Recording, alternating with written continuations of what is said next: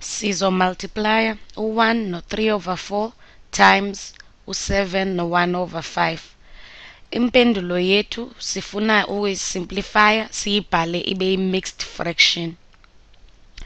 Into yokuqala ofuna ukuyenza kukubhala ezi mixed numbers njenge-improper fractions.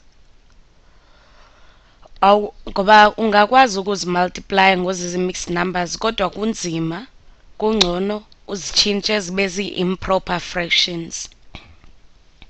U1 no3/4 xa simtshintsha eba yi-improper fraction, i-denominator yethu izaba ngu-4, i-numerator ke ngoku yethu izoba ngu-4 times 1 plus 3. 4 times 1 plus 3.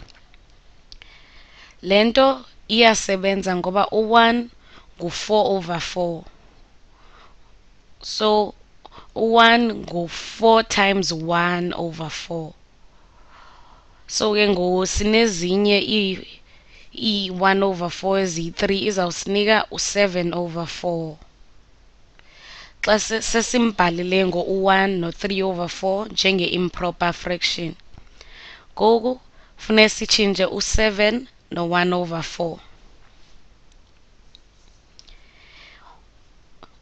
Indlela yokuyitshintsha iyafana nale besiyenzile apha phezulu. I-denominator yethu izaba ngu-5. Uzawuthi 5 times 7 ngoba siyamazi uba u7 uyafana no35/5. So sizawuthi 5 times 7 plus le numerator engu-1. U5 times 7 ngu-35 plus 1 ngu-36. Sifumana u36/5.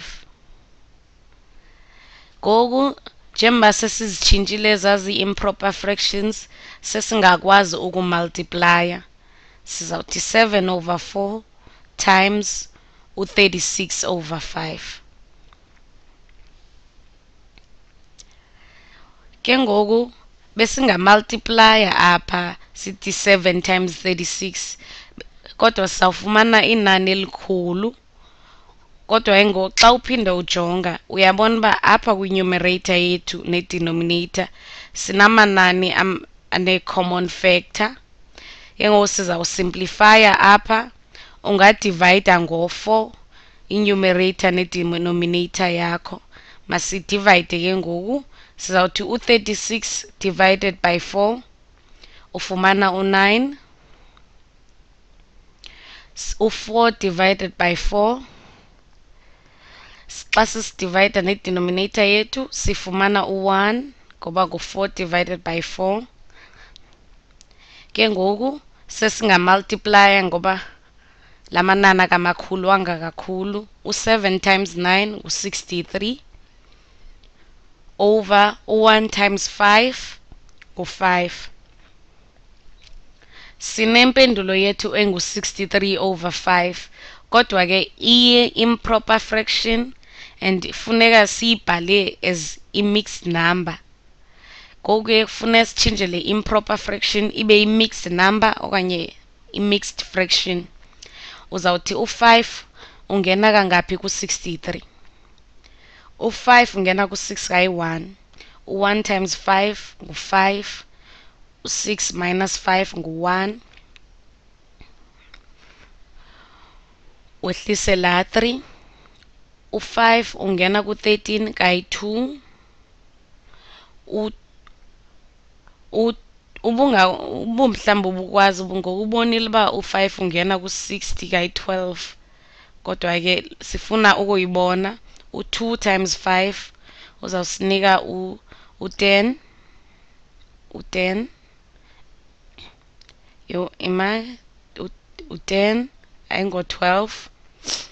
U2 times 5 ngu-10. Sithi 13 minus 10 sifumana i-remainder yethu engu-3.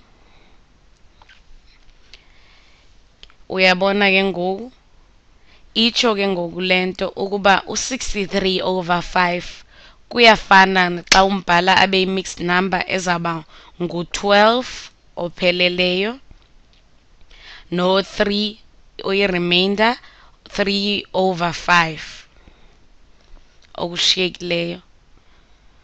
Ubufuna ukusuka apha kule mixed fraction uphinde uye pha kuyi-improper fraction, ubuzawuthi 12 times 5 ufumane u-60 plus u-3 ufumane u-63. La ziyafana ezi fraction okanye la manani. U-63/5 uyi-improper fraction, u-12 no-3/5 i-mixed fraction. Sibe sigqibile.